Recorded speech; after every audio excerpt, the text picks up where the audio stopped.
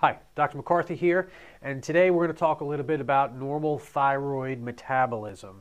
A patient of mine just asked me last week about this, so I drew the picture up on the board and explained it to her and said, you can go home and watch the video that I have on my YouTube channel. It turns out I didn't have the video, so today I'm going to make the video. And we're going to talk about why when you go to the doctor and get your TSH tested and you're told, no, your thyroid's normal, why that's baloney. That's meaningless. And I'm going to explain that to you right now, and in just a few short minutes, you will understand better than your doctor possibly that TSH by itself is ridiculous. That's no way to check what's going on with your thyroid. So we're going to start first up in your brain. The hypothalamus, many call that the master gland. The hypothalamus is where this all starts. The hypothalamus tells your pituitary gland what to do. The hypothalamus sends out a hormone, thyroid-releasing hormone, TRH. Your pituitary senses that and says, oh, okay, we need some energy. So the pituitary kicks out its hormone, TSH, thyroid-stimulating hormone. So thyroid-stimulating hormone, your TSH, comes from your pituitary, a gland in your brain. It doesn't come from your thyroid. So when you check your TSH, it's not telling you what the thyroid's doing, it's telling you what your pituitary is doing. And that piece of information by itself doesn't tell you what's going on in the thyroid. So the TSH gets released, and it stimulates your thyroid to release two hormones, T4 and T3. T4 is the majority of the hormone that's released from your thyroid. About 93% is T4, and only 7% is T3. T4 is the inactive form. It needs to get converted into T3, the active form. T3 is the one that has an effect on all your body cells and that gives you energy and improves metabolism.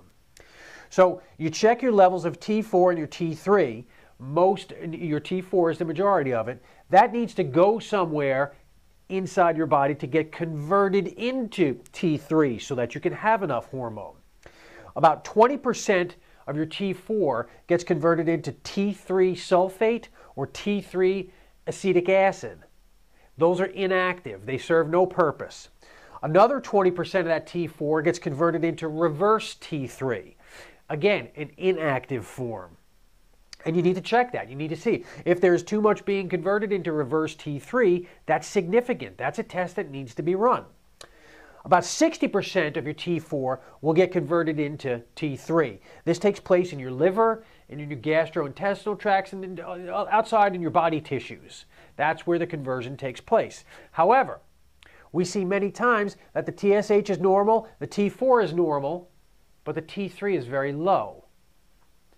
That is a conversion problem, most likely because there's congestion in the liver or there's gastrointestinal tract issues, but your doctor never looked at this, and they never looked at the T3. So they say your labs are fine, you're normal, but you still feel miserable. So you've got to check the T4 and the T3, make sure that conversion is occurring. Another thing that needs to be checked for is TPO and TGB antibodies, thyroid peroxidase and thyroglobulin antibodies. These are antibodies that your immune system can produce that prevent your thyroid from producing normal T4 and T3. And if that happens, that's an autoimmune thyroid condition. It's called Hashimoto's. It's the #1 cause of hypothyroid in the United States. In the world, it's the #1 cause of hypothyroid. Most people don't get this checked. We check for this in our office. Now, when you have a high T3 and T4, there's lots of hormone floating around inside your body. That's picked up by your pituitary gland. The pituitary says, all right, let's slow down on the TSH. See, it's an inverse relationship. That's what the normal relationship's supposed to be. Likewise, when there's low T3 and T4 and you need to produce more of this hormone, that's picked up by your hypothalamus, the master gland, and the hypothalamus will start to release more TRH, making the pituitary release TSH, making the thyroid release T4 and T3. So you see, you can't just look at TSH. It's meaningless. You can't even look at TSH and T4 by itself. You can't do it. You have to look at the whole feedback loop. And if you're not looking at the whole feedback loop, you're being mistreated.